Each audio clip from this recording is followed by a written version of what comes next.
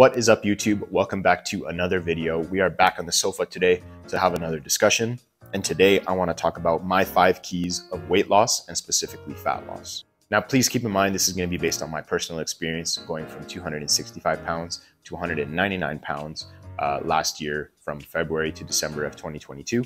And I lost 65 pounds, mostly of fat. I did my best to maintain as much muscle mass as possible by going to the gym, eating enough protein and calories to sustain my lean body weight.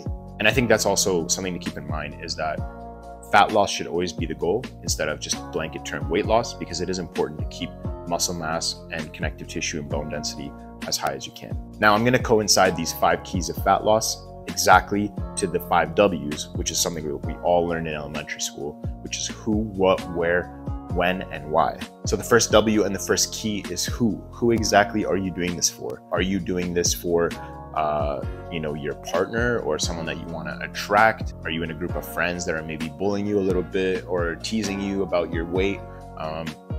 Who exactly are you doing this for? Because if you're not doing it for yourself, then you're not doing it for the right reasons, in my opinion. I never took my weight loss seriously until I really had to have a look at myself in the mirror, physically and metaphorically, and be like, man, you are like 60 pounds plus overweight, and you're literally obese. Like, if you're going by the BMI scale, like, being 5'9", 25 years old at the time, and 265, like, this is not good, and you're headed down a path of heart disease, cardiovascular issues, diabetes. Like, you're headed down a really bad path, and you need to make a drastic change, or else you're not going to be able to play with your grandkids in the future.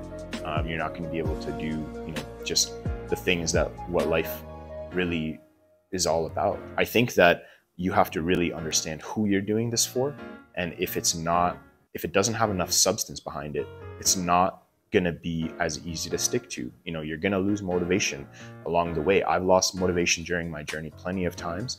And this is while I, accomplish my goals. I've lost some motivation some days, but my true reasons, my reasons that stem from deep within myself were strong enough to where I could rely on discipline instead of just motivation to be able to get to those goals and continue now getting, striving towards my goals. But if you are doing this for reasons that aren't good enough, they're not going to hold up over time, unfortunately. Now, once you've established who you're doing this for, and it should be yourself, what is going to be your method? What is going to be the way that you're going to accomplish this task or this goal that you have for yourself? Are you going to do like spinning classes? Are you going to lift weights? Are you going to just be a cardio bunny at the gym, just be on the cardio machine all day long?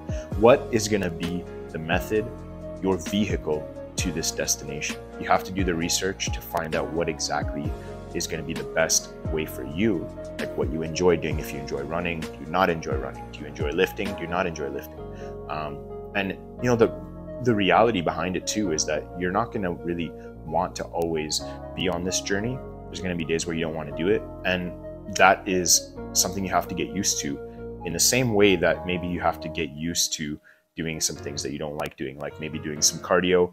If you are a person that just likes lifting weights, you might have to get used to doing some cardio. You might not like it, but hey, that's part of the job. That is going to be a tool that is going to get you to this destination. And you have to, really make use of all the tools available, because if you don't, you're not going to be as efficient as possible, and you are going to take longer, and it's going to be harder than it should be, really. So use all the tools, look into all the methods. Weightlifting is great, just for gaining muscle, which helps with your body recomposition. It also burns a lot of calories if you're lifting weights vigorously.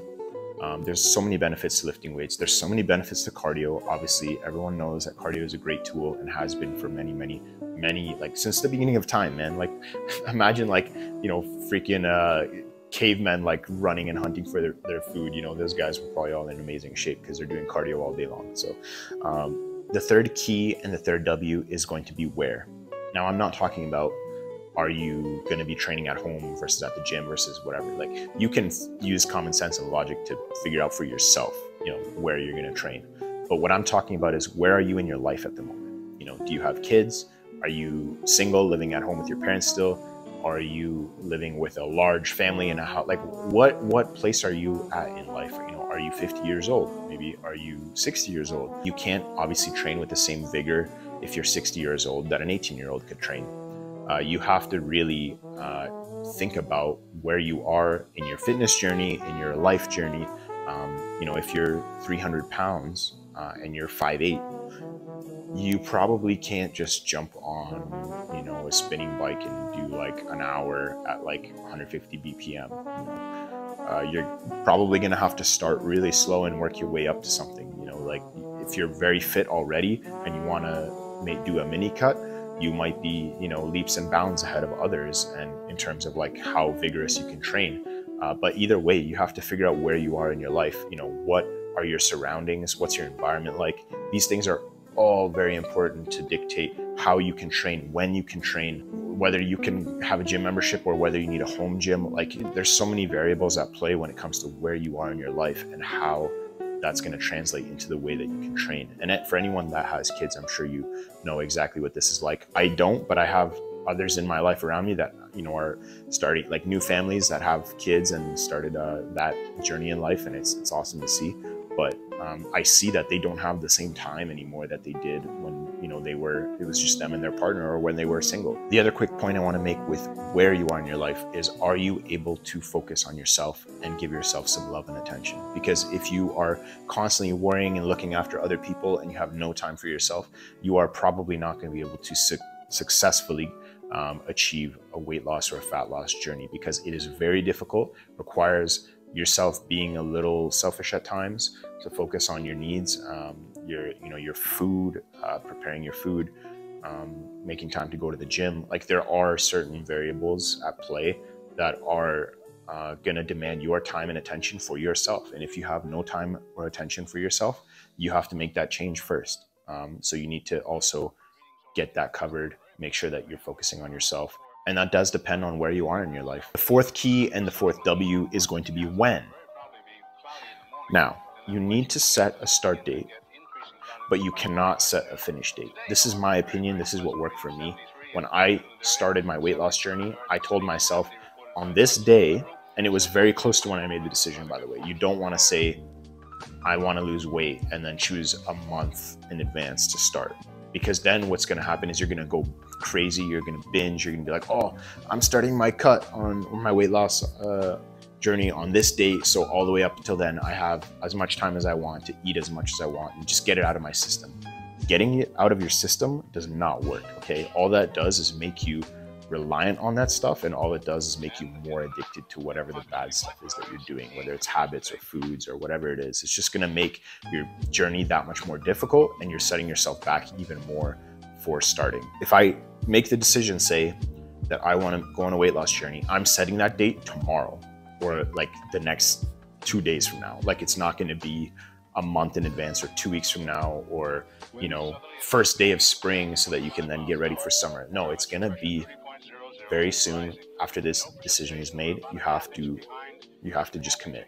The second part is, don't set a finish line, because what this does is puts you into a time constraint that then makes it very difficult to accomplish your goals. And if you notice that you're not on trend or on track to reach that goal, you're going to lose motivation, and you're going to get disappointed in yourself. You're going to beat yourself up, and you can't turn back the clock. It's impossible. All you can do is extend that finish line. And then if you constantly feel like you're always extending it, you're just not reaching any goals. You're just taking a bunch of steps backwards, it feels like.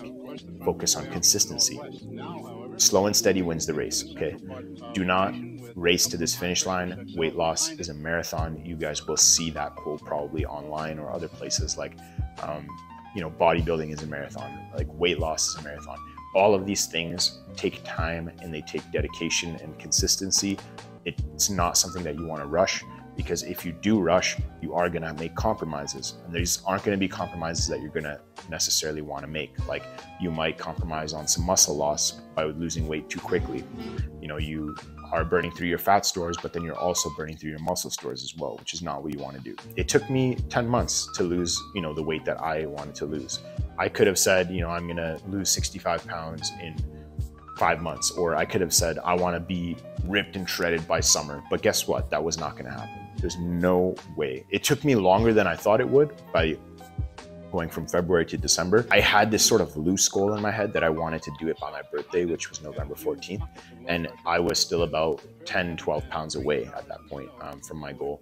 So my advice is definitely set a start date very close to when you make the decision. So again, like tomorrow or the next day, and commit 100%, no compromise on that. But don't set an end date. Don't set a finish line. If you're doing this for the rest of your life, to be healthy for the rest of your life, to be mobile and agile and feel just better for the rest of your life, why set such a harsh deadline on that? You know, life is a marathon, and fitness and health is a part of that journey. So guys, the fifth and final key is going to be why. Why do you really need to do this? What are your motivations? What are your inspirations? What are your key purposes? And this kind of relates back to who. You know, the first point is, who are you doing this for? Why are you doing this? These are kind of like interchangeable, but I think you can clearly say that who is going to be, you're doing this for you, and then why is, what are the reasons you're doing this for yourself? So, you know, do you struggle with self-loathing? Do you struggle with insecurities? Obviously, you know, if you're losing weight is going to be an insecurity. I can say that from experience. It still is to me today, even though I'm in much better shape than when I was when I started my weight loss journey last year. I still have insecurities, and I probably always will, because I'll always be that sort of fat guy at heart, I think. You know, that's just the way I think of myself at times. It's always going to be, I think, part of my journey. So, you know, look into your insecurities, look into, are you not loving yourself? You know, is that something that you need to talk to a therapist about? You know, there's things that you need to really tap into to find out your motivations, and you also need to get inspiration, you know, from different sources. You know, social media, there's a lot of downsides to it, but there's also some positives, you know, like getting some inspiration from key figures that maybe you like for me, you know, Chris Bumstead is definitely an inspiration. You know, there's other bodybuilders that I look up to who I don't necessarily want to look like or think I can ever look like, but you know, it is motivating, and it's a tool that I have. So that's not my why, but that is a tool that I use as inspiration. You know, I love bodybuilding, so that is a why for me. You know, bodybuilding in itself is a why. I love it. You know, I love the sport. I love, you know, going to the gym and lifting the weights. That is why I do this. I'm doing this for, again, myself. You know, I'm doing this for my longevity, my health, my future children and grandchildren. Like, I'm doing this for a lot of reasons, and also mental health. You know, I'm doing this for, you know, my mental clarity, just all the benefits that, you know, being in better shape has hormonally, and just having, you know, a purpose outside of just going to work and coming home and laying on the couch and watching TV. There's a lot of whys that you can find as to why you should do this, and you have to look within yourself to find those. And it's only going to be able to come from you. Like I said, going back to the first point of who are you doing this for? Your whys cannot be related to other people. They have to be related to you. That's the only way that you're going to be successful on this journey. Again, that's just my opinion based on my experience. So again, why do you really need to do this? Figure that out for yourself. And that's going to be a huge motivating factor in your weight loss and fat loss journey. Well, guys, thank you so much for watching this video. I hope that these 5 keys, who, what, where, when, and why, I really hope that these 5 keys are going to help you in your journey to a weight loss goal, or even a bodybuilding goal, or whatever your goals are. I really hope that this is going to be able to add some value to your life, and really hope that you got something out of this video. And if you did, please be sure to like the video, because that would really support me and I'd really appreciate it. But make sure to comment down below if you guys have any points that you want to add to this video. Feel free to comment down below. I'd love to hear all of, you know, these points that I listed: who, what, where, when, and why. And please be sure to comment down below. I'd love to hear it. And if you guys are enjoying this content, please subscribe to the channel.